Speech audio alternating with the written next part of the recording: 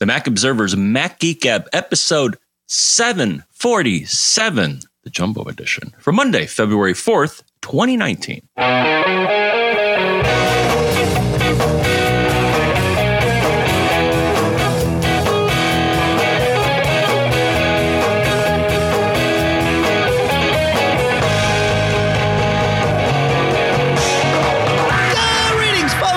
Welcome to the Mac Observer's Mac Geek Gab. You know, the show where we answer your questions. We share the tips you send in. We share cool stuff found. In general, we get together so that every single one of us can learn at least 5 new things every week. Sponsors for this episode include LinkedIn Jobs at linkedin.com/MGG, PDF Pen from smilesoftware.com/podcast, and eero from eero.com/MGG. We'll talk all about each of those briefly in a bit. Here in downright balmy Durham, New Hampshire, I'm Dave Hamilton. And here in likewise balmy Fairfield, Connecticut, this is John F. Braun. How you doing today, Mr. John F. Braun? Went from 0 to spring almost. It's amazing. 0 to 60 in about a week for us. Seriously. Here. Yeah, that's right. Yeah, it was. I think you could argue it was 60 degrees here at one point earlier this afternoon. So yeah, but the weather was nice enough in Atlanta. I think they had the game down there, right? Or, the big game, aka the Super Bowl. We can say the Super Bowl. Right? Yep. We would love to get sued by the NFL and win, because we would win. Because the NFL doesn't seem to understand how trademark law works, but that's okay. We're good here. Oh, well, it was good. All I got to say, because we're not the football geek gab. No, we are not. Into sports, so I always enjoy it as an event, and I would say this was probably the least exciting event that between the game and none of the people I knew that did the halftime show and all that. So it was still okay. Yeah, it was less than spectacular. I'll give you that. Yeah, it was. I thought it was a fun game to watch, but less than spectacular for sure. Yeah, I'm trying to get my candle lit here, John, and it's just not like I can't. What? Whoa!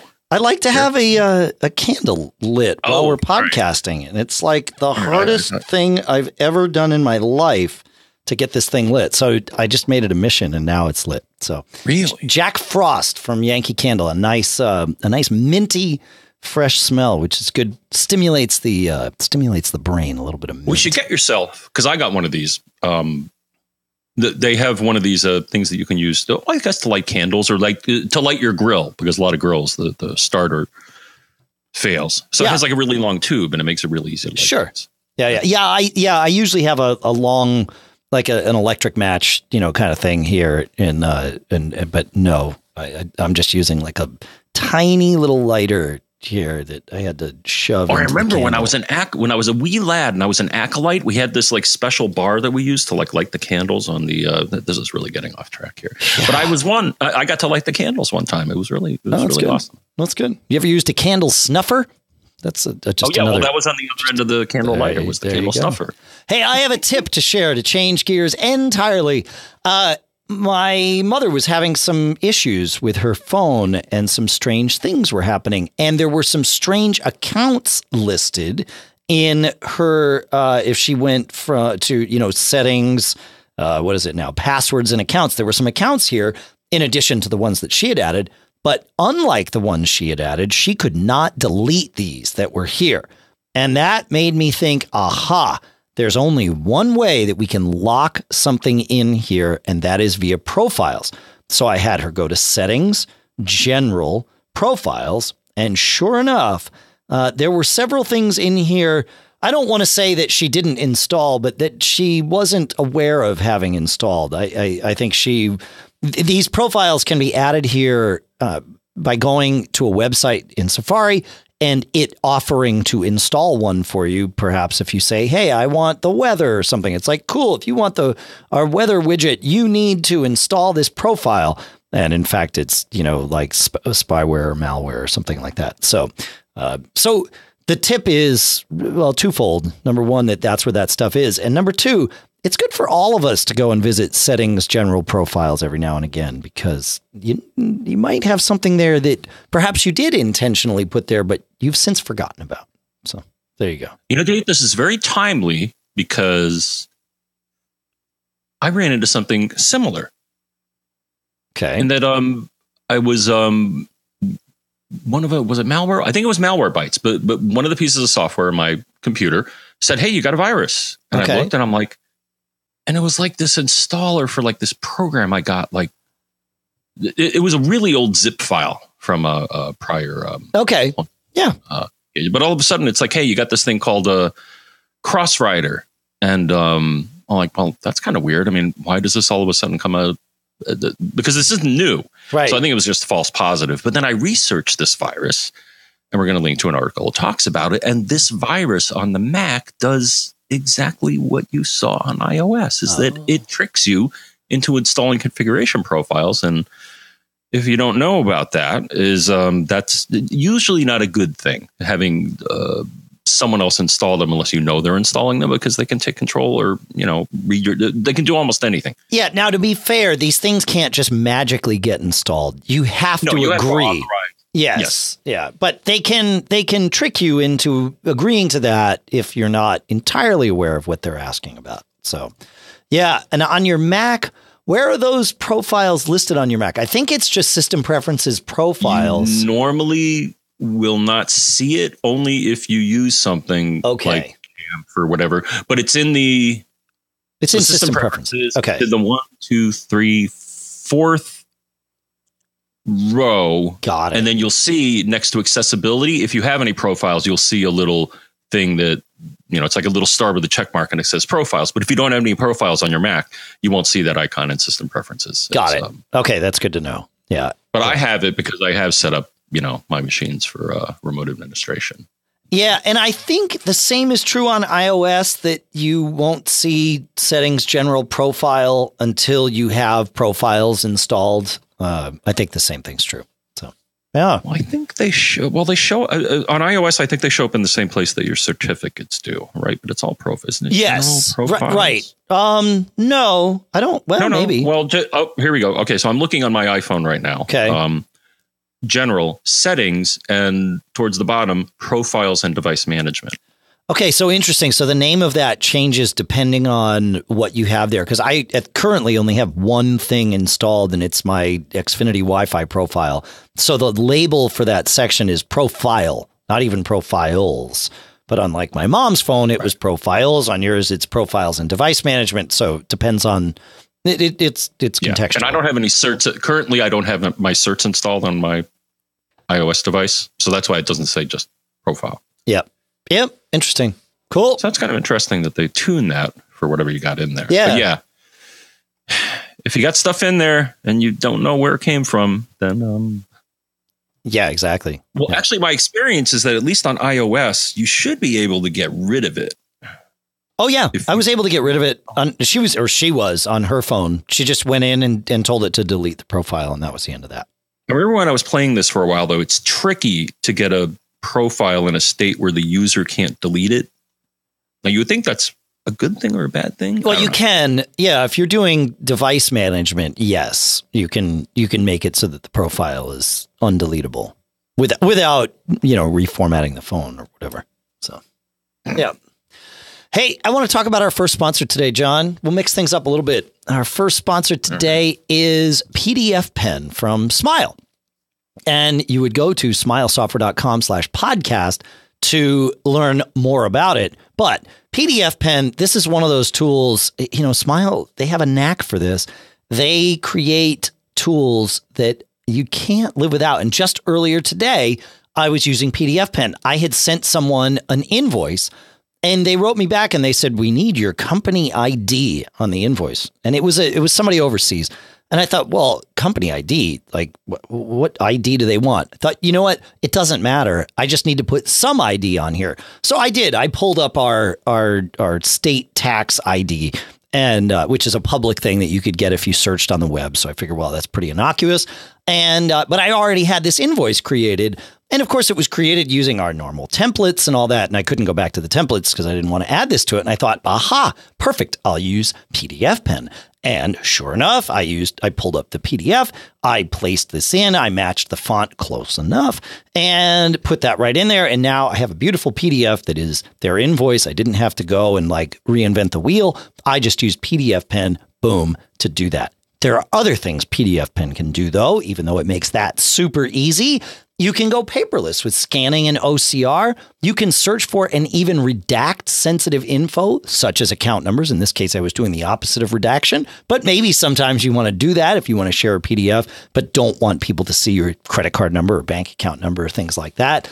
You can even edit text in PDFs with PDF Pen. There is so much that you can do. It is your Swiss Army knife for PDFs and lets you do just about anything that you can conceive of. Very, very cool stuff. So, and now PDF Pen and PDF Pen Pro version 10.2 include support for, you guessed it, dark mode on Mojave, as well as smoother scrolling, faster thumbnail drawing, and increased maximum zoom. So go check it out. Go to smilesoftware.com/podcast, where you can learn all about this and more. And of course, our thanks to Smile and PDF Pen for sponsoring this episode. All right, let's go to Bob, shall we here, John? Let's see what we get to. Bob writes, we'll dig right in. He says, my 2011 iMac with 16 megs of RAM, 512 gig SSD with over 100 gigs free has slowed dramatically. I get a 2 to 3 second initial delay with any typing and very frequently get the spinning beach ball for 3 to 10 seconds. It otherwise functions well. It's just really slow. I don't think it's the hard drive because I put in an SSD just 2 to 3 years ago. Checking the drive with Disk Utility and Drive DX shows it to be good. Cleaned all my caches, reset SMC and PRAM, removed old programs and files, reloaded the operating system, all without any improvement. Checking Activity Monitor never shows the CPU to be above 50 to 60% and is usually much lower. It has delays with just the simplest of tasks, such as opening and typing in Safari. It boots up very slowly and I cannot boot into safe mode, or it just takes a very long time and I am impatient. If I boot into a test account, it seems to be okay, leaning me to believe that it is a software problem, but where? I was thinking of getting a new Mac anyway, so I ordered a new Mac Mini, Core i5, 6-core i5 with the 1 terabyte SSD. My then question relates to setting up the new iMac. I plan to download all the apps from scratch when I can get the new machine, so I do not transfer whatever this problem is to the new machine, assuming it is software. My questions. Number 1, I assume I can just transfer the data files, documents, music, photos, as they should not be a problem. I will download all the apps instead of migrating them over. What about the library folder? It contains stuff I do not understand and might contain the problem. Do I copy that over? I said, okay, not to. Should I copy any other folders? Okay. So, this is a weird thing, right? And I would let it, the first thing I would do is commit some time and patience and see if you can get this thing to boot in safe mode. And then once that's up and here's the thing, here's the reason safe mode takes so long is it does a full file system scan, and wipes out some of the caches so that it's forced to really truly load the OS and not accidentally load something unintentional. If you can get it to boot in safe mode, the first thing you should know about safe mode is that on most Macs, graphics will seem a little sluggish because it doesn't usually load the accelerated graphics drivers. So like when you drag a window, you'll see it sort of lag behind a little bit. In safe mode, that's generally normal, so don't worry about that. Other than that, though, things should operate pretty lickety-split. And logging into your main account in safe mode would be the way to test to see, does this problem happen on your main account, even when you're in safe mode? If it doesn't, then you know definitively that it is, in fact, software. And you can start by hunting down software that might be a problem. You could look in system preferences, users and groups, look into your user and then login items, see if something there sort of triggers any thoughts. Lingon, which we'll put a link to in the show notes from Peter Borg's apps, or peterborgapps.com, is another way to dig into that stuff. But I would look for third-party backup software, right? Anything that's going to really do a lot of reading from the disk is what could cause the symptoms you're seeing. Things like malware scanners, if you've got something, actively scanning for malware or viruses or whatever, that can cause that type of thing. Something doing a, persistent index. Again, anything that's running full time and reading from the drive in the background is what you're going to look for. So let's chew on that for a little bit, John. Do you have any thoughts on that before we move on to his migration questions? I'm with you on this. So first thing I looked at, I just want to see the capabilities of this machine. And this machine using Mac Tracker, so 60 megs of RAM, that's or gigs. Yes. Actually, all the numbers he did were in megabytes, and I think he meant gigs. He meant gigs. Yep. Like, absolutely. I don't think you have a 512 megabyte SSD. No, and I translated that when I said it so as not to confuse our listeners. But so it's fine. Was, do I have, is my drive thrashing? And it sounds like you got plenty of free space there. I would lean towards that. I mean, if it's not processor bound, then it could be an IO bound thing. So whether with iStat menus or activity monitor, look at what's happening as you suggested, Dave. So see how much disk activity. It sounds like a lot of disk activity. Now it could be a flaky SSD. So you may want to try one thing here. So that machine also has some, not terribly capable ports. So it has SATA 3. So 6 gigabits. So that's good for the internal thing.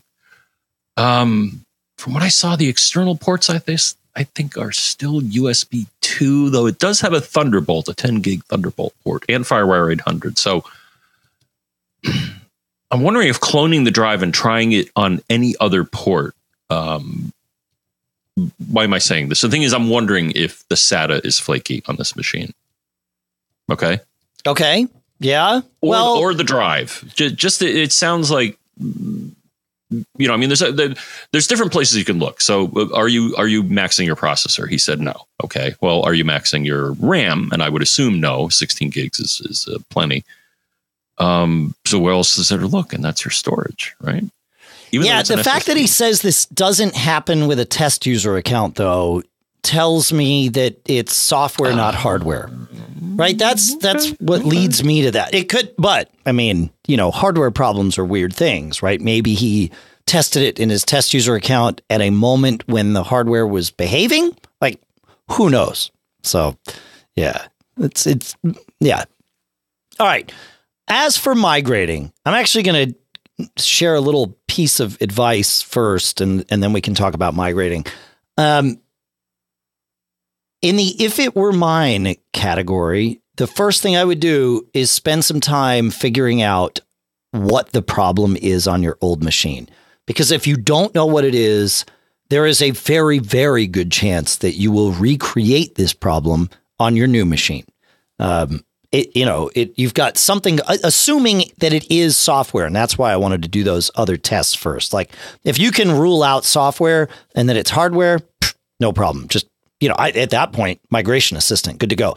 In fact, if you can figure out what the problem is, and even if it is software, as long as it's software you can disable and test and confirm that disabling it solves the issue, again, I would go and do migration assistant. Migration assistant is super powerful these days and can save you a lot of headaches. That said, if you want to manually migrate, yes, reinstalling apps, good. Manually migrating your documents, your photos, your music, that's good. The library folder, if you're reinstalling all your apps, I would generally stay away from the library folder, but there is at least one specific folder in there, which is home library mail, that you're going to want to get and move in most cases. And you just move it to the same place on the new machine, and the new machine should pick it up when you first launch mail. So those are my general thoughts. John, do you have general thoughts on this? No, I mean, he covered all the bases, clearing out the caches. That's one thing I would look at, stale caches or broken caches, but he claimed to have done that. Yeah. So no, again, I kind of thought my idea of trying something from a clone is kind of clever, but again, the speed of the external ports on that thing may make that unpleasant. Well, it has a FireWire 800. I mean, that's... Oh, that would be fine. Yeah. Yeah, for sure. Yeah, it also has, I think, USB 2, so that I probably wouldn't do. But FireWire 800, that... Yep. So I again, agree. could be this. Yeah. Now that you talk about it more, I don't think it's the SATA, but it could be. It could be. Try each thing. Yeah. Try different things, and That's it. Yeah, but I would definitely do some more isolation testing just to keep yourself from finding yourself in this exact scenario with the new machine down the road. And there you go. Yeah. 2011. I mean, that's a pretty good run, though. Oh, yeah, it is. I think he's making a good choice to migrate to a new machine. The question is, just don't assume that that's going to, based on what you're telling us, I don't think that's going to be the thing that leaves this problem behind necessarily. And that's what you want to avoid. So, all right. Moving on to Todd with I think is a quick question. He says, is there any utility or hack out there where you can force a new Finder window to always open in column view to show full content width?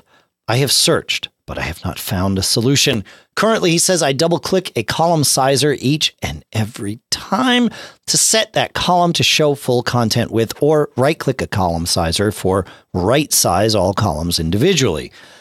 Yeah, this is one of those things where the Finder doesn't do exactly what we would want it to do. There is the general school of thought that Apple sort of tries to live by, but doesn't, is if you open a Finder window, set all the size of it and the layout and all that and close it, it should save all that. And that's true for some parameters, but not all. And in fact, this is one of them. The column width will always reset to whatever Apple wants to call default. So I'm not sure what the magic answer is here, Todd, but I figured I'd share it here. John, do you have any thoughts? Wait, always open in column view. Yeah, which you can do. But the trick is showing the full content width of those columns. And that's where you cannot change that, and that's where it gets frustrating. Yeah, it looks like there's something here, but not quite. So so if you go into the Finder and you go to show view options in the view menu, it has a little checkbox, always open in list view. Oh, so close. Well, but no. Oh, actually, it has group by and sort by. I wonder if you fiddle with. No, I think these. No, it doesn't have quite the tags. No. Wait. Slow down though, because you're missing something. The only reason that when you go to show view options, it says always open in list view is because that window is in list view. But if you change that window to column view by either going to view as columns or clicking the little widget in the toolbar, assuming you have it, and then go to view show view options, there will be a checkbox that says always open in column view and browse in column view. But what you can't set here is the width of those columns, and that's where it gets frustrating. So, yeah. I'm hoping someone else out there knows, because I feel like this is a problem that maybe some developer has solved with a Finder extension or something. So feedback at macgeekgab.com, please, if you know the answer. I think I heard you right, Dave. You were asking people to maybe send an email to feedback at Mac Geek Gab. Right. Yeah. Feedback at macgeekgab.com is, there you go. That's what we'll do it. Yeah. Is it time to move on to Jeremy here? I feel like it might be.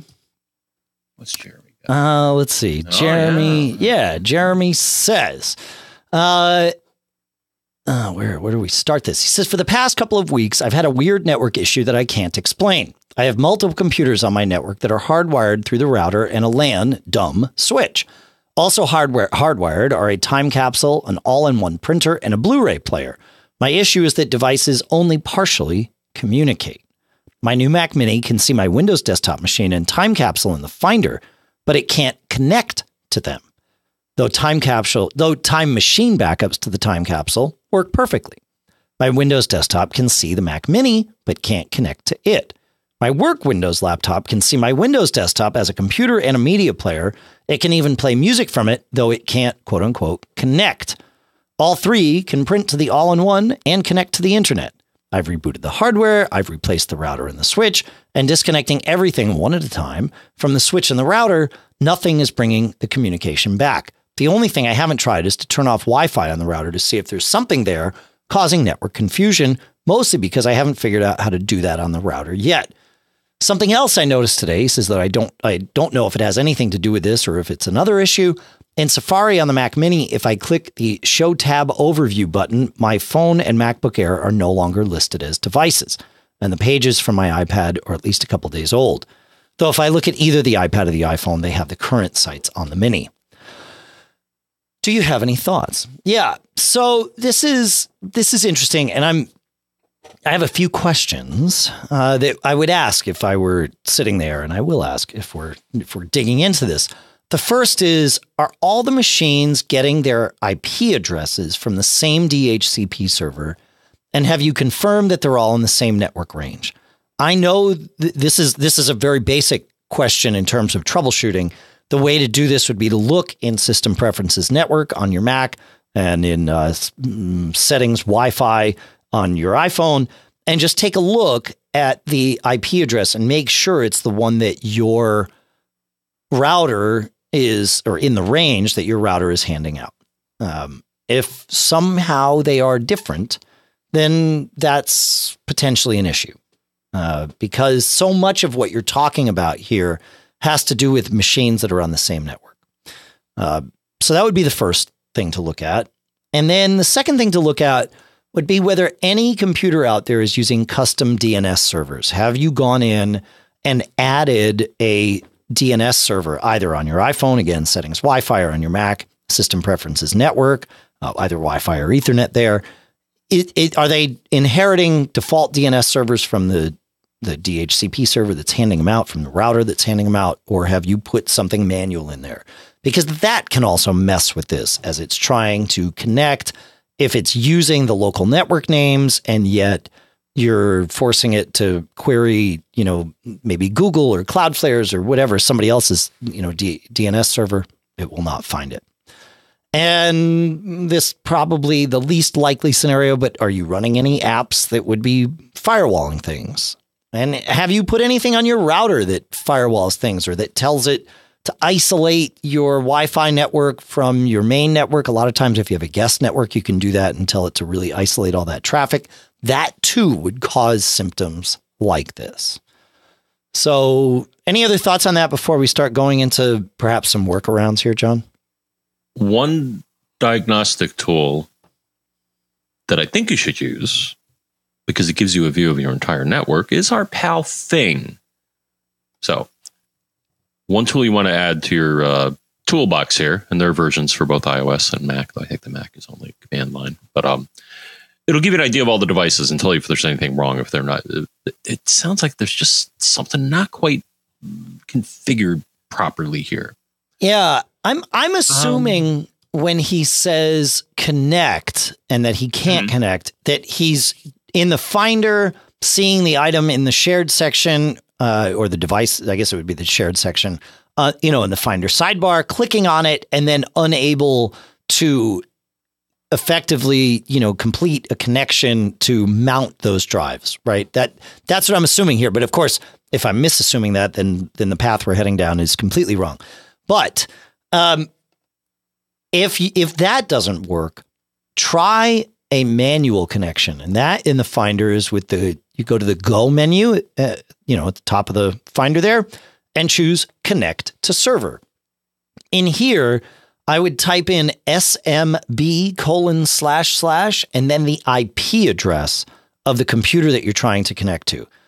We'll worry about network names later, but seek, if you know the IP address and if you manually tell your computer, here's the IP address, can you connect?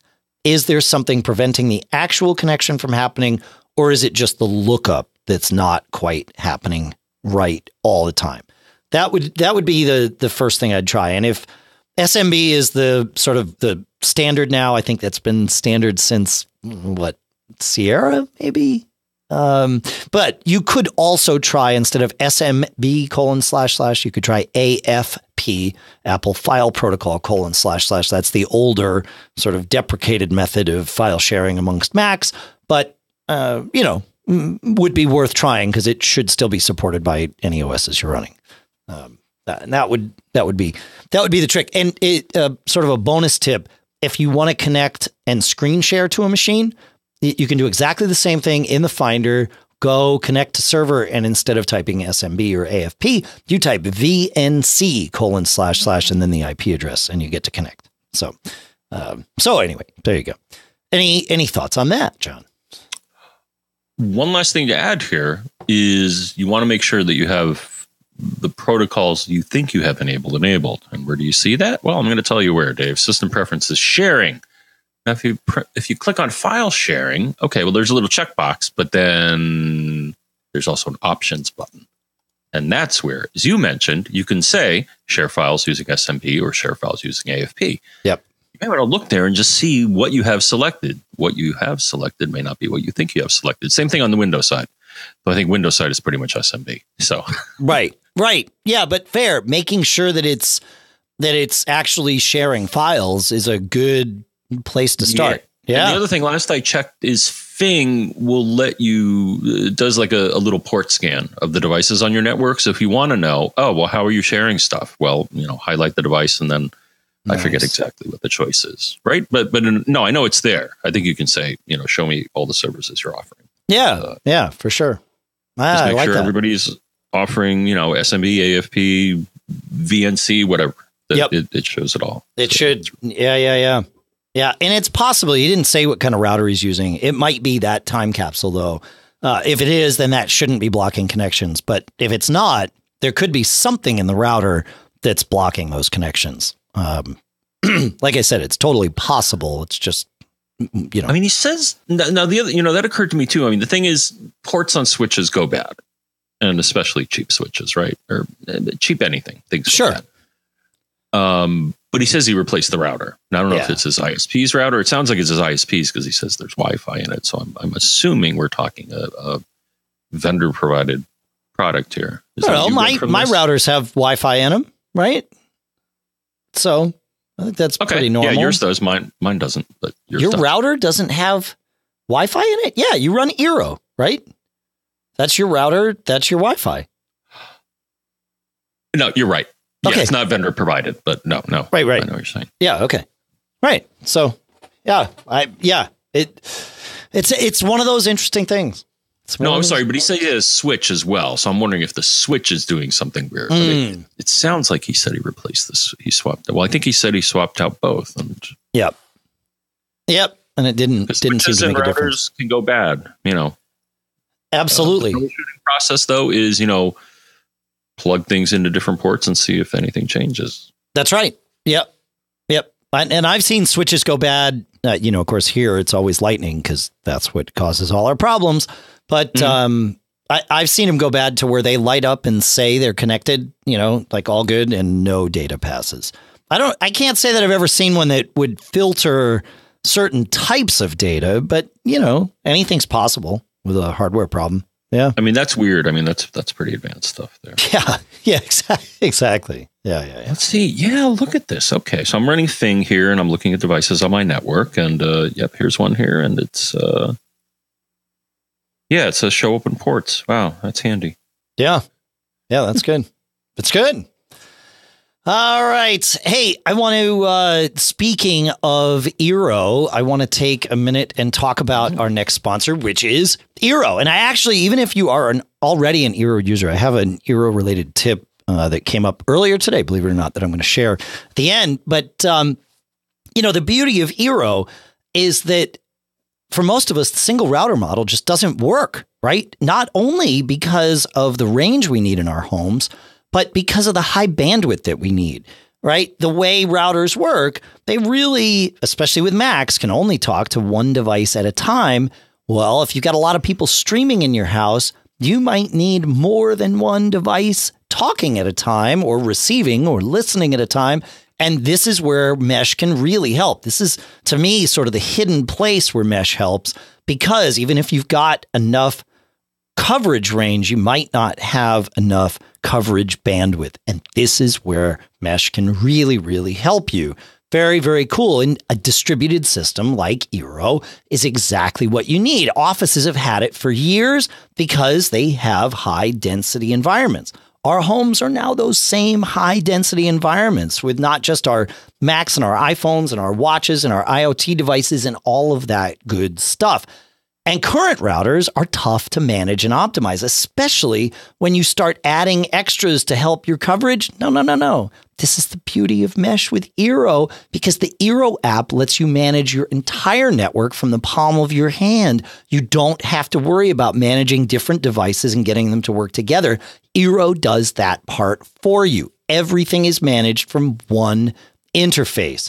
Very, very cool stuff. And their customer support is stellar. It's pretty good to be able to call and get a human on the phone, let me tell you. And this is how customer support works with eero. Well, eero also has eero Plus, which is designed to provide simple, reliable security that defends all your home's devices against all the threats that are out there, like malware and spyware and phishing attacks, as well as unsuitable content. The combination of eero with eero Plus combines all of this together for complete protection for your network and all of your devices, and everyone who uses them are protected as they connect to the internet. Total network protection, advanced security, right? Checks the sites you visit against a database of millions of known threats, content blocking.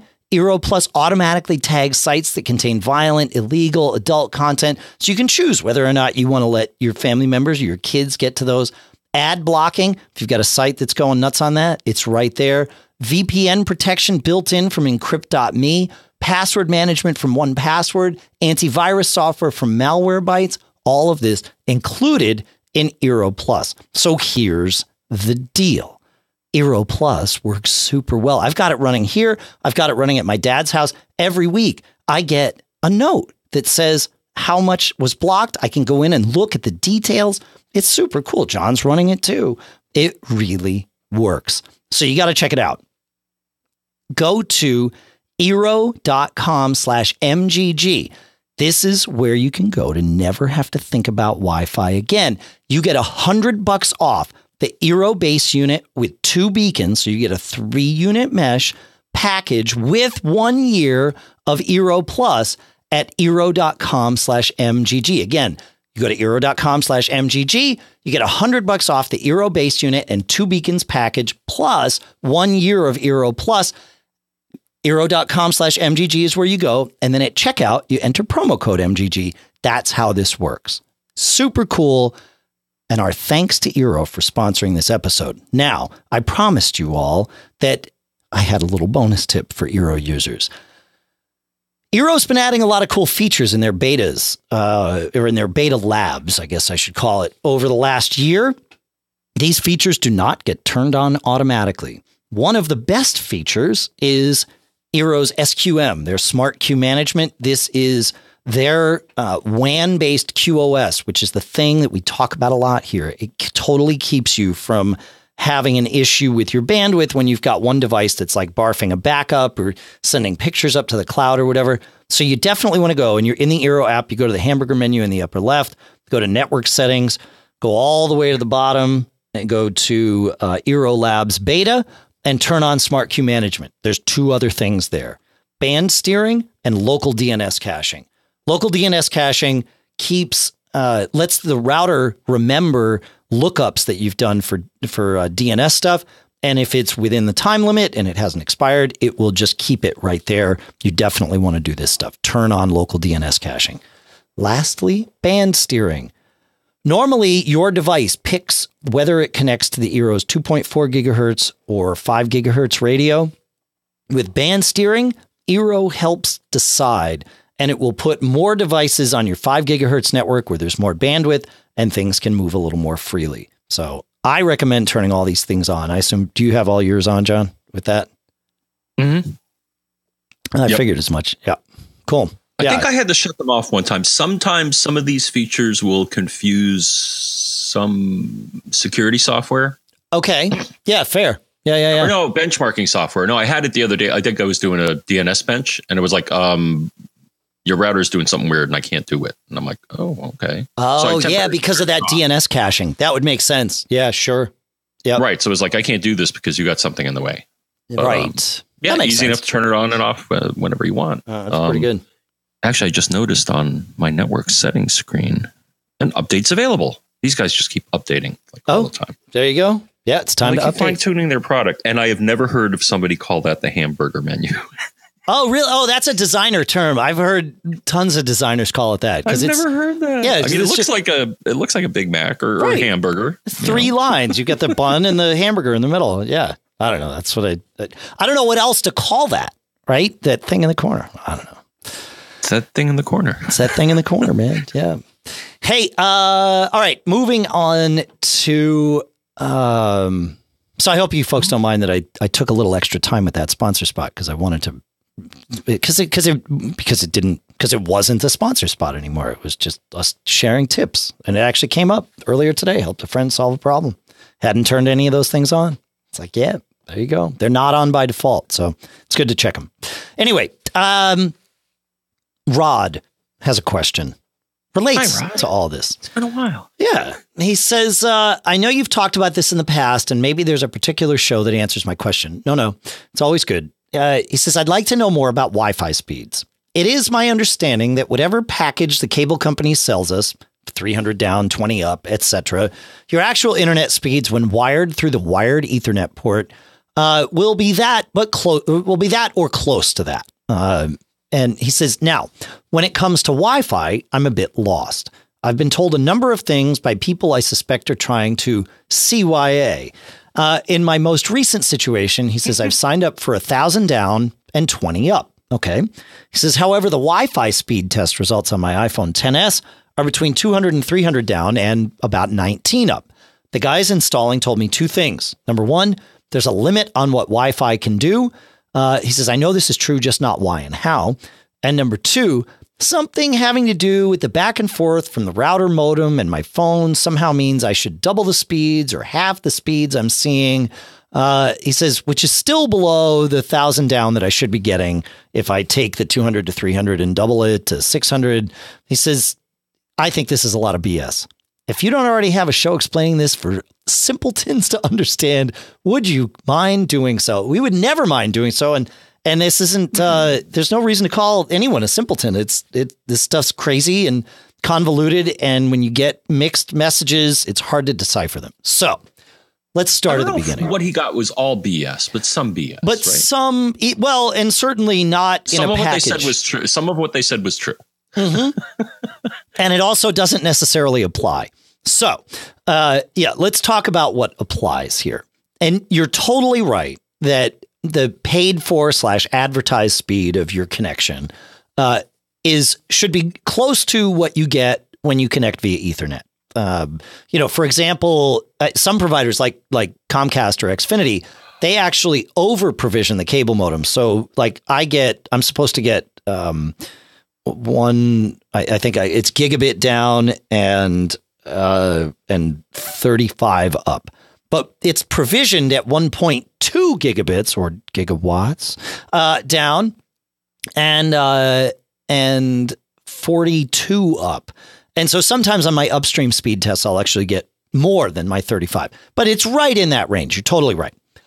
Wi-Fi is a different story. Yeah. Now, one thing I just noticed this here is that because you're going to be talking about bottlenecks, so I'm sorry to steal your thunder here, but I just noticed something is that he has 1,000 down. What does that mean? That's a gigabit, and correct. That's the speed of the port in most computers here. So I never thought we'd see this day where you could get internet speeds faster than the speed of your Ethernet port. Well, that's what I just said. Mine is provisioned at 1.21 gigabits per second down. I don't have a device to do that. So you don't have, don't you have a 10 gig? Oh, no. Not on my cable modem. No. Right. Your Mac Mini has 10 gig, right? It could. It does not. I chose not to buy it with it. Oh, but my cable modem does not have a 10 gigabit port. Nor does it have the ability to bond Ethernet ports together. So you can't get more than a gigabit out of it. No, but I'm just pondering that we're getting to the age here, and I assume this is fiber. I mean, it would almost have to be. Well, no, I'm on a cable. He's on a cable modem connection. That's the whole point of DOCSIS 3.1 is you can do this on the downstream. And but it's interesting to see if he were offered speeds at the speed of ports on the machine, or that the ports are now having greater capabilities, kind of looking towards the future. Yeah. Yeah. No, if he were on fiber, it would be synchronous. So he would get gig in both directions, which is what a lot of people get. Right. All right. So let's talk about your Wi-Fi speeds. And as John said, it is all based on the weakest link of the chain. So just like I can't get 1.21 gigabits, I really want to say gigawatts rather. But anyway, just like I can't get that because my Ethernet connection won't go faster than 1000 or 1.0 gigabits. Your Wi-Fi connection can also be the weak link in the chain. It didn't used to be this way. When our internet connection speeds were, say, 50 megabits down and 5 up, our Wi-Fi speeds were generally fast enough to go, to not be the weak link. Our connection from the outside world was the weak link in the chain. That's not the case anymore with gigabit connections. Wi-Fi is often the limiting factor, and I'm pretty sure that's true here for you, Rod. So there's a couple ways to look at this, and I'm just going to pick one protocol to drill down on. You can sort of apply what we're going to talk about here to any of them. But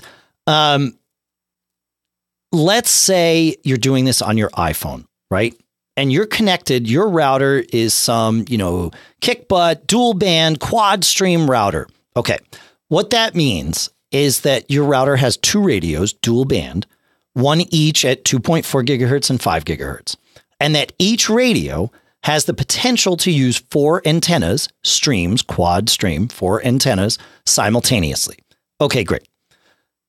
These days, 5 gigahertz generally means 802.11 AC. And we're going to ignore Wi-Fi 6 or any of that for now. Like I said, we're just going to focus on Wi-Fi 5 or whatever. I think it's Wi-Fi 5, 802.11 AC, where each stream theoretically is capable of 433 megabits per second. Now you say, but my router has 4 streams, and that means 1,732 megabits per second because of multiplication. And you're right. But there are 2 tricks to consider here. One, that's the theoretical speed. And number 2, and this is where you sort of cut things in half. It's different with every protocol, but by and large, let's say we cut it in half. Okay, great. So you say, great, Dave, we cut it in half. That's 866 megabits. Why am I only getting 2 to 300? Well, there's a reason for that too. While your router might have 4 streams, sometimes called a 4x4 router, your iPhone does not. It has 2 streams. It is a dual stream device. It is a 2x2 device. So that means each stream, 433 megabits a second times 2 equals 866. Theoretical maximum, generally the real world max of 433. Now, as I said, this is not necessarily this cut in half thing doesn't really apply with 802.11 AC the way it has with others.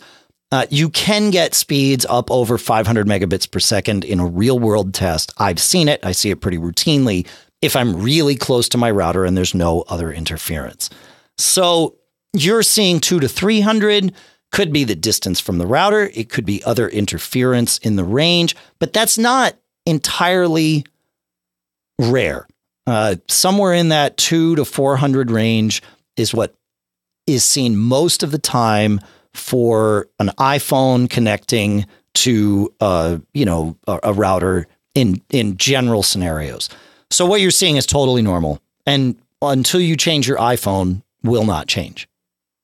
And you could change to another iPhone, but there are no iPhones that support more than 2 streams. In fact, most Macs don't support more than 2 streams.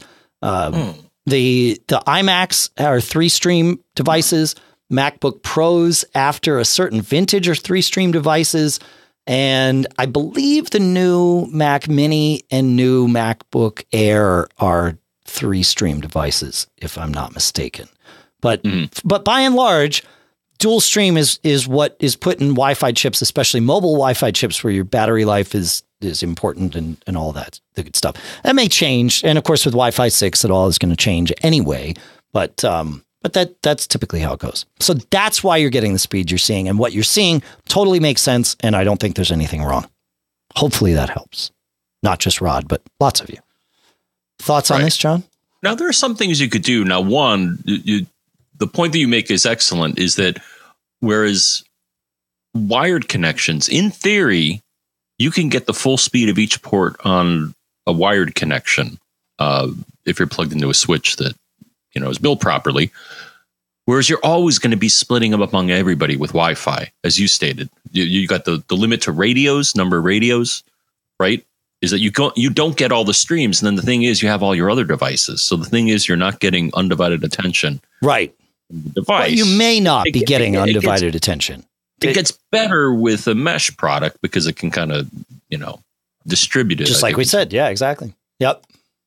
But the other thing that occurs to me, just to mention one thing that I see sometimes, there's a certain room in my house where when I use my iPhone and I use the eero software, which is great for this, and most routers, Wi-Fi routers will support you seeing this. What frequency are you connected at? Because there's one room in my house, Dave, where my iPhone is always connected at 2.4. I think it's because there's tile in it. That makes sense. Yeah. Yep. So the thing is, whenever I do a speed test in that room, it's always going to be terrible because it's like, I can't do 5 gigahertz. It's not a good idea. I'm going to give you 2.4. Sorry. Yeah. And that's just the eero or the phone making that decision. I don't know who's making it. I think it's between the two of them. Right. Yeah. And with eero, well, it depends on whether you have band steering on or not. I do have it on, and I think band steering, as you said, it tries its best to get you on 5, if it makes sense. Well, but it chooses what it participates in the decision process. Your phone definitely has its vote, but the router can tell the phone what it sees. And really, that whole band steering thing, the cool part about it is your phone can see which connection is strongest. That's what it uses to choose. Right? It's like if the 2.4 connection is stronger, I'm just going to go with that. The router, however, gets to say, well, wait a minute. Yes, 2.4 might be stronger for you, but even at your weaker connection, this 5 gigahertz channel is going to get you more bandwidth, either because it's just going to be faster or it's less congested, which is something your phone cannot know. And it's like, there's like all these other devices on the 2.4. Jump over to 5. Trust me, it's going to be better. That's what band steering really does. So, got it. Yeah, which is kind of cool. I mean, it's what it should be, right? Everything should be communicating and conversing and making the right decision, not just sort of an uninformed decision that our devices can make. So, yeah. All right. All right. Seems like we're on the networking show. So let's jump to Joe here, who says, he says, I recently read an article about different DNS servers, publicly usable DNS servers. And he says, I drew the conclusion that using Cloudflare at 1.1.1.1 might be a good idea. He says, I listened back to episode 730 where you talked about this, and I'm not sure whether I should go ahead. And if I do, should I set it up on the router or on my Mac individually? And will it interfere with my Synology configuration where I have devices accessible from outside my network? So to answer the last question first, generally no. Whatever you set your outbound DNS to will not affect your anything coming in. Your IP address coming in is still the same. So however those devices are getting through, even if it's dynamic DNS, yes, it's all DNS, but separate, and you're all good. Whether or not you should use Cloudflare. So there are many publicly usable DNS servers. John, you mentioned that utility name bench that you like to use that will tell you which is the best one, or at least the fastest one for you. Google's is 8.8.8.8. I think, was it IBM that's 9.9.9.9 now? And then Cloudflare is 1.1.1.1. I have found in sort of general usage cases, I've found that Cloudflare's is the best.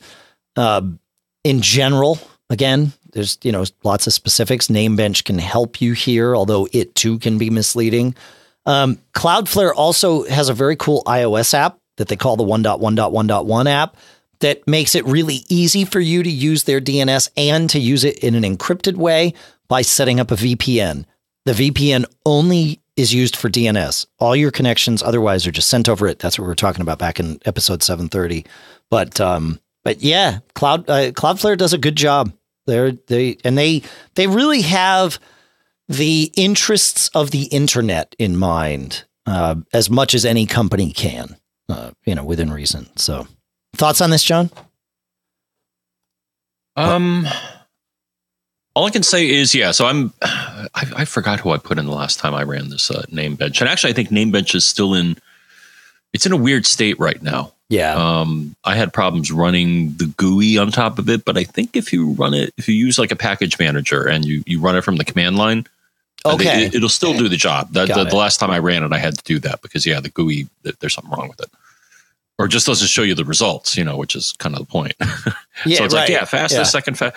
But the thing I want to mention to people is whenever you set up a DNS, especially on a router, but most people would say that setting the DNS value on your router and then having it propagate by a DHCP is probably the best way to go, right?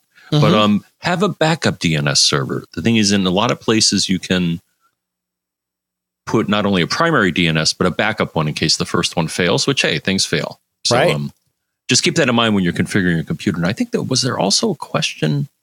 Well, that was the question. Yes. Yeah. He asked the question, should I set it up on my Mac? And I would say no. I would say set it up all on the router just for ease of administration. Right?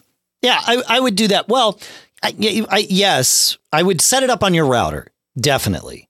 When you're at home, having your Mac or all your devices use your router's DNS server can, if we circle back to, one of the first questions we answered here, that would help mitigate any issues where you might not be able to, say, connect to another server locally on your network, right? Like having all your devices use your router's DNS and then have the router use Cloudflare or whatever else you choose to use, that would definitely be the right thing. However, there are scenarios where you're going to want to do this manually on your Mac, and one of them would be if you're out and about and you want to make sure you're using Cloudflare's DNS, then you would need to configure out that there. And you can, like I said, for your iPhones, you can use their app, and they make it really easy. So yeah. But I would put it on your router for sure. Yeah. All right. John, I don't think you know this, but you may, but we just started using Cloudflare for our DNS, and not our DNS lookups, but our DNS hosting. We have, for the last 17 years, been hosting our own DNS. We've run a server called Bind. Well, I think we started with Named and then moved to Bind. But there were some reasons that we wanted to change that, and I started looking, and Cloudflare actually has a really cool DNS hosting option. It is available for free to anybody that wants it. So if you're hosting your own DNS for example, if you have your own website or something, you might be hosting your DNS at your provider or something, and that can be fine. But Cloudflare is very connected to the roots of the internet in terms of their DNS. So things work a lot faster through them, or can work a lot faster through them. So we started hosting our DNS there, and they can also do things, even on their free plan, you can get benefits of their content delivery network and some caching, so that if your website starts to get overloaded, they'll actually sort of help buffer that for you. Again, even for free. Then, of course, because this is how Cloudflare works, this is how generally business works, they have things you can pay for if you want to use more and more of their services. But their freemium model is very much a functional thing. It's what we're using there, at least at the moment. And like I said, they have, there's some altruism here. They have the best interests of the internet at heart. And by helping to solve these problems, they kind of make everything better. And again, then they have, the things that they can do for you to help you, and you can pay for. But yeah, we moved to that this week, and it's been, or end of last week, I should say, super smooth sailing. So yeah, it's good. Yeah. Yeah. I think I'm running them as my primary, and I think I'm running OpenDNS as my secondary. That seems to have been working for, Last time I changed it. Yeah, right. All right. I want to we have a couple of questions that you prepped, John. And before we do that, I want to take a minute and thank our next sponsor, which is LinkedIn Jobs.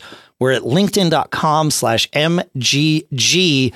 You can connect to the way I like to describe this is LinkedIn has an unfair competitive advantage. What do I mean by that? Well, if you're looking to hire someone, you want to find the right person. You don't necessarily want to only be able to pick from the pool of people that are actively seeking a new job, right? You want to be able to target your approach and get anyone that might be open to new opportunities, even if they haven't gone and posted their resume out on some job board yet. Well, this is where LinkedIn has a leg up because 70% of the U.S. workforce is on LinkedIn, and everybody's resume is right there. And because of that, LinkedIn can really help to tailor your search for the right people and can even get to people who have expressed that, yes, they're open to new opportunities, even though they're not like out there pounding the pavement every day looking for a new job. This is why I say LinkedIn has this unfair competitive advantage, because you want to find the right person, not just the right person that's actively looking.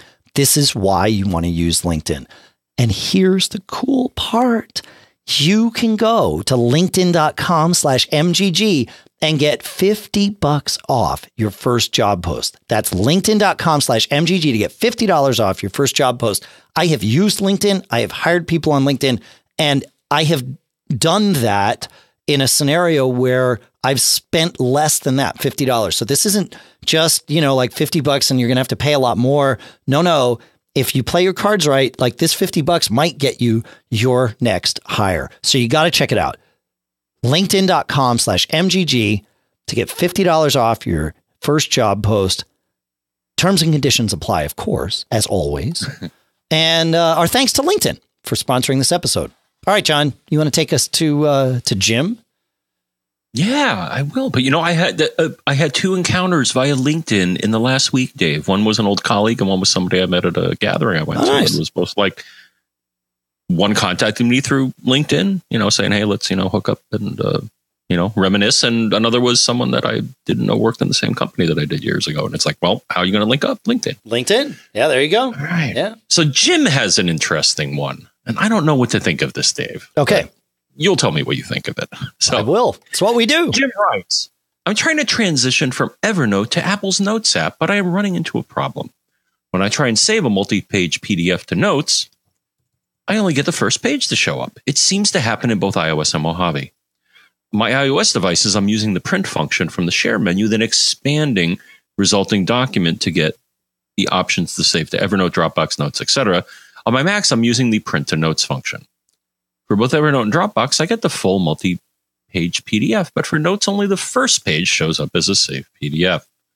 Any idea on how to get the full PDF into Notes? The thing is, Jim, I think that's already happening. I'm going to tell you why I say that. You may think I'm insane, but let me try to convince you otherwise. Well, I think the two aren't mutually exclusive. Let's just set that. Okay, sure. Thanks, yeah. You're right. I mean, you can be right, and Jim can also be correct. So there you go. I could be right, or I could be crazy. Yes, that's right. Yeah. All right. Anyways, I think he may have either found a bug in the Notes app, Dave, or if that's the way they want to deploy it, which gives me a fist shake. And I think actually he responded to my reply and shook his fist at Apple as well, because I think this is the way they want it to work. But I tried it on my Mac, Dave. So I had a PDF. I opened it up, went to the share menu and said share to Notes. Okay. And then I go to Notes, and sure enough, there's a PDF that shows up in Notes, and I click on it, and there's the first page. And that's the only page I see. Okay. So same thing that Jim's seeing. Yeah. Now, my expectation would be that if you hit like an arrow or you scroll or something, you would see the additional pages. I'm like, well, what's going on here? This is like lame. But then there's a number of options within the Notes program. And here's what I found, Dave. So if I right click on the PDF embedded in Notes and choose Quick Look Attachment, because it considers it an attachment. I saw all the pages. I'm like, huh? But it looks like you're still in the Notes app. Now, there's also another option if you bring up the contextual menu called Open in Preview. And sure enough, if you say that, Dave, it also opens it up and you see all the pages. Finally, in the embedded PDF, if you click on the pull down in the upper right, there's something called Markup, which is Apple's kind of mini document editor, I guess. And it's like, hey, you want to open this in Markup? And I'm like, sure. And it's like, same thing. Saw all the pages. So when you export the document, as far as I can tell, Dave, all the pages are put into the PDF, but Notes is somehow making a decision to just show you the first page. And that's why I think we got to get a fish shake going here. Because to me, that's just not good. So there's no visual indication that there is more to see here unless you know to look for that. Is that not that I could see? No, yeah, I exported a PDF and it just showed me the first page, and it's like, okay, but the document is there in that if you offload it, you offload it to another app, it shows you all the pages. So the document, so you can use Notes to store your PDFs, but you can't really effectively view them with the Notes native interface. You got to either hand it off to Markup or, like I said, or hand it off to Preview or right.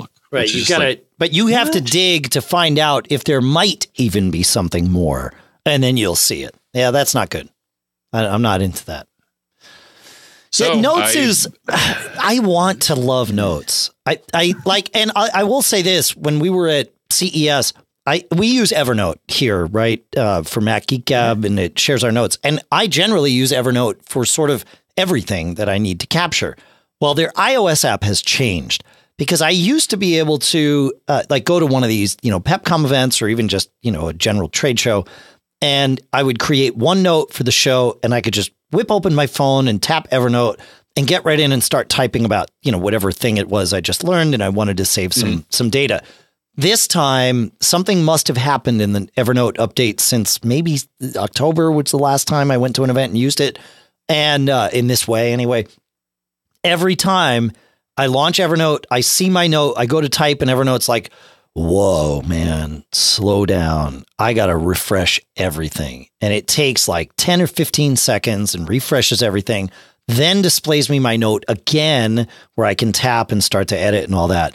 And it's not been this way before. And it got to the point very, very quickly at CES where it was like, okay, this is non-functional. And I used Notes and Notes worked exactly the way I wanted. But, Notes doesn't let us share entire notebooks like we do for Mac Geek Gab. You can share individual notes, but you can't share entire notebooks. So there's some non-starters with it for just some, more business-related workflows, I guess I would say. But otherwise, Note, there's a lot to love about Notes. I just wish some of these other things were right there because I think I'd like using it. Yeah. I use it on almost a daily basis, and I keep track of you would almost say, John, why don't you use reminders? And the thing is, I probably should, but for a lot of things that are date-based and like task-based, I'll do a little task list in Notes. Yeah. Yeah. No, Notes, the dates. There's some nice stuff in there. Yeah. Like for, and for other things, I use the app itself. Like, for example, Calendar. I use Calendar to schedule my bill payments every month. Sure. And I have a item saying, okay, well, I got to pay these people on this date and then, schedule it and do my bill pay and everything's cool. And Calendar, doing a text note in Calendar is the best way for me to, because of the notification. But for other things, lists of, like my stock trades, I do that, things where I want a history and see dates, or I put the dates in myself. Sure. But yeah, in this one case, I would say Notes is a wee bit lacking. Yep. There's just some things. And then why would you only want to see the first page of a PDF? Huh? I mean, who even made that decision? Right. Well, and if you made that decision, you can send I'm sorry. No, this is where it gets frustrating with this is where it gets frustrating with Apple's sort of built-in apps, because by creating something like Notes, they really do discourage anyone else from trying to enter this market, right? Because everyone that has a Mac or an iPhone automatically has Notes. With iCloud, it automatically syncs. So you really have to offer something compelling to get people, to use your product instead of the one that's built in for free and guaranteed to work when upgrades happen, right? And this is where I feel like Apple, they fall short, right? Calendar software was the same way for a long time until people finally figured out, oh, no. Like there really is a market for third-party calendars because Apple's calendar app is so weak. I don't mean to say that it's bad for you. I just mean to say that it's a weak app. And for many people, but certainly not everyone, for many people, the limitations, the walls that they've created there are non-functional. And Notes is that way too.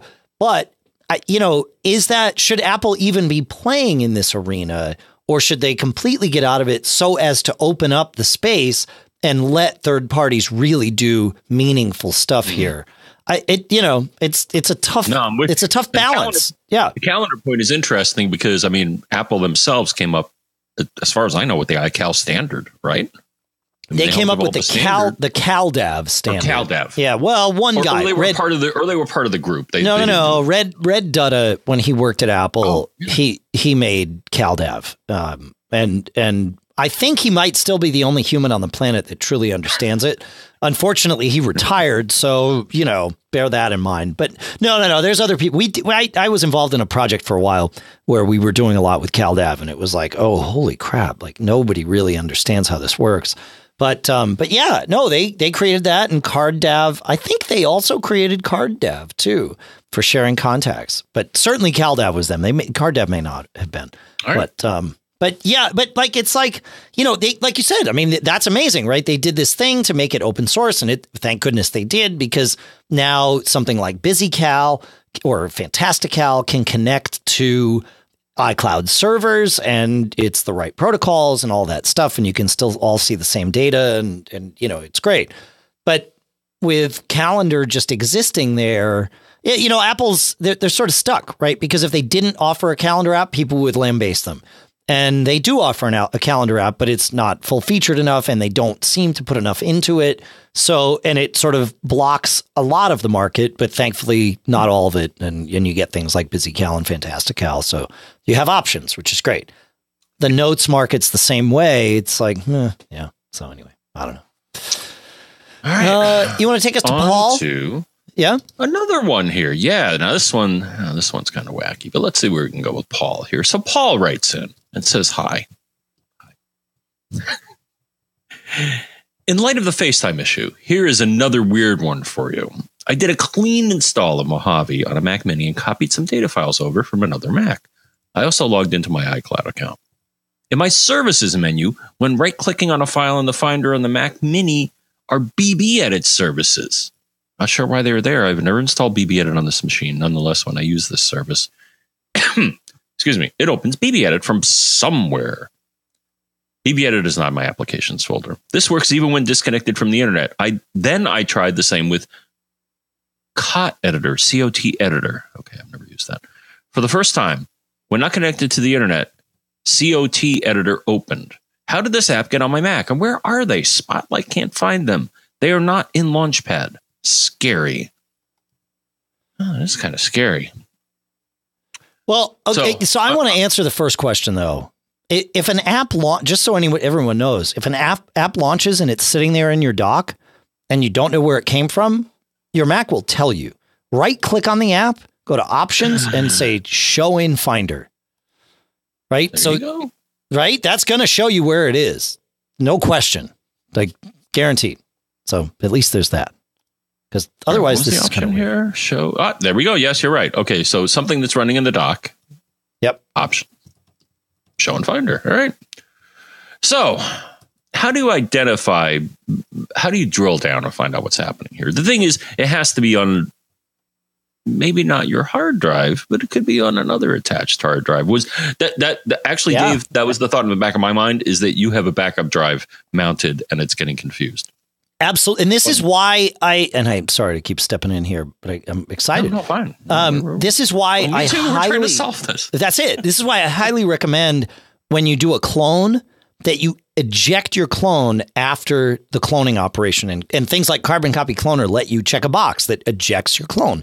Because I always do that. Yeah. Immediately. If you don't, you could have, like, you could install an update to BB Edit. Let's say you clone once a week or whatever.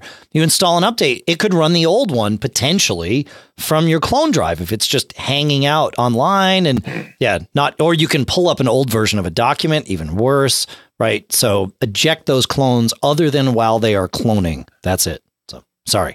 So you may have, look in your, you may have it hidden, but there should be, locations, I guess, in the sidebar. And if you click on locations, it may say hide, it may say show, but then it should show all of your various mounted network volumes and take it from there.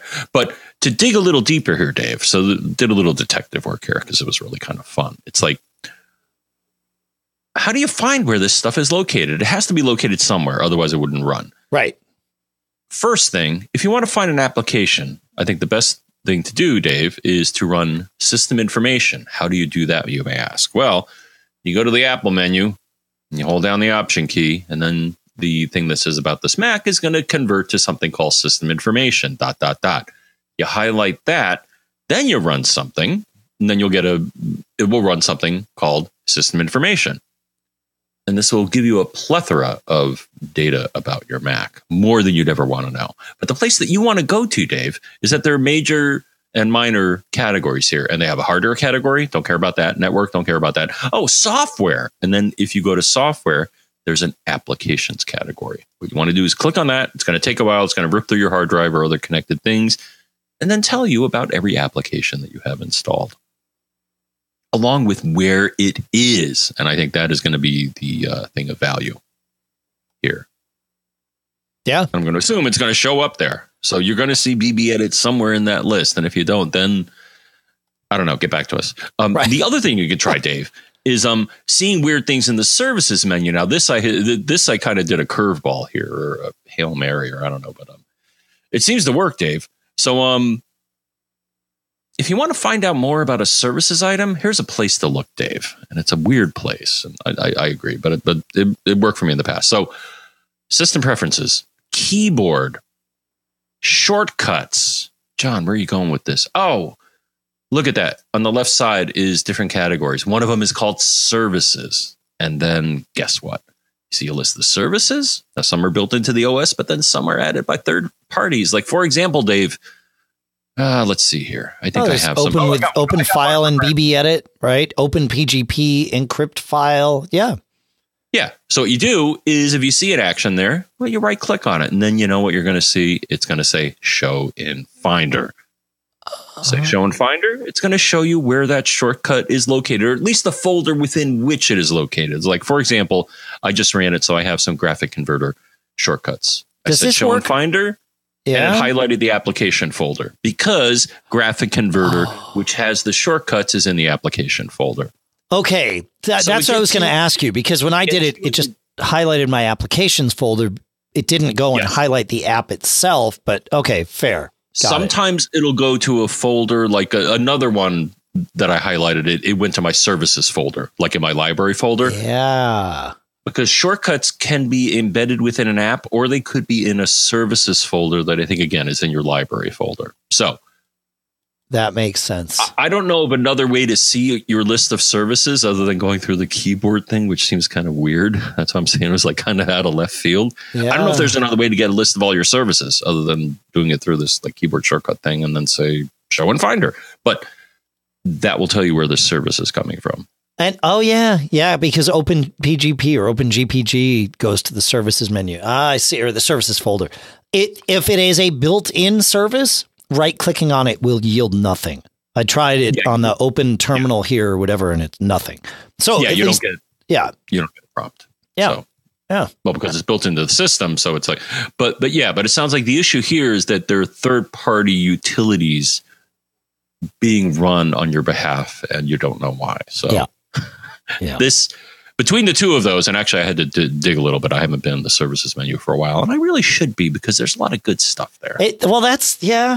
You're right. Yep. And if you go back into keyboard shortcut services, like there's a lot of, if you bother to go through this long list and turn on the things you want, turn off the things you don't, you really can make your Mac work really well. Like, I use this app called Image Optimized because it helps with optimizing images, and we make them all the time.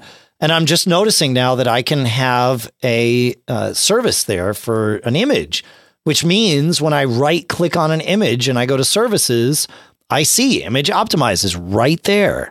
It's like, oh yeah, I gotta tweak because these things. Smart. So yeah. So the thing is, the services menu tunes itself to the type of document that you're highlighting. Right. So right. Obviously, you're not going to see a graphic converter thing on a text document. Right. But, yeah, you get the idea. But though again, the root cause of the issue, I think, is a device being. I mean, the other thing he mentioned is that he connected to iCloud. Now, I don't know if iCloud on its own, like, installed. I just can't imagine it. Why it would find a reason to do that. Yeah. You know what I'm saying? Yeah. Yeah, I mean, I do. BBEdit you had to get from somewhere. I mean, it's either BBEdit is installed maybe in a download folder. That's why I suggest this application thing, because it will show you location. But yep. I mean, yeah, it could be buried somewhere and you just, forgot you downloaded it like ages ago, and that's why it's showing up in your menu. No, he said he did a fresh install, right? So how could it? Well, no, it'll show up in your menu if the app is there. Like but the thing is, he said he did a clean install of Mojave on a machine. Sure, but like to your point earlier, if it's on an external drive, it's going to inherit it and index it and add the services. So, yeah, that makes sense. It's crazy, man. It's crazy. Right. Yeah. What else we got? I think, man, we're at the end. I think we're it's how it's working. It's like the fourth quarter. I think we're in overtime. Are we doing the Hail Mary? Are we doing Hail Mary? I think we're good. I think we won the game, man. I think we're fine. The good news is we had no opposition, right? Everybody here rooted for the same team. The goal was to learn 5 new things, and I think we did that. So, like, it's all good. It's all good. Yeah, I missed that one kick though, but Well, it's okay. That's why we stack the agenda the way we do. Every now and then, you miss one, but there's way more. At least 5 new things. We're not trying to hit the number. This isn't blackjack where you got to get 221 but not over. No. We can go 5 new things. It can be 10. It's okay. It's all good. Indeed. It's all good. Yeah. Well, we already told you how to contact us, at least via email. If you're a premium subscriber, premium@macgeekgab.com is the way that you can reach us. If you want to come and join our forums, we would love to have you at macgeekgab.com/forums.